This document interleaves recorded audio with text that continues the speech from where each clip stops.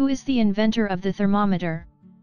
Temperature is one of the criteria used to diagnose cases, and is especially important for children in the early stages of life. A body temperature test is often performed using a thermometer. In normal cases, the temperature is constant in the body, but in other cases, especially the presence of infection in humans, there is an increase in body temperature, and the body temperature above normal range is very harmful to the human and may harm the organs and functions of the body.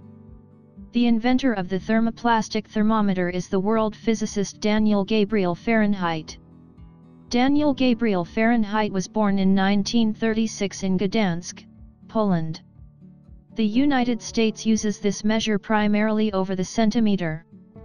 A relationship has been established to facilitate conversion from Fahrenheit to Celsius. Let us now talk about the thermal centimeter. The inventor of the thermal centimeter is the Swedish astronomer Anders Celsius.